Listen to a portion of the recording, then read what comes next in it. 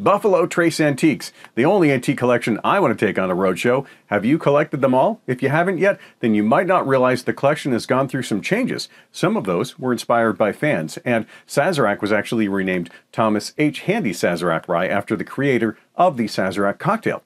The collection started out as 3 bottles for $50. Sazerac 18-year-old, Eagle Rare 17-year-old, and a 19-year-old William Larue Weller.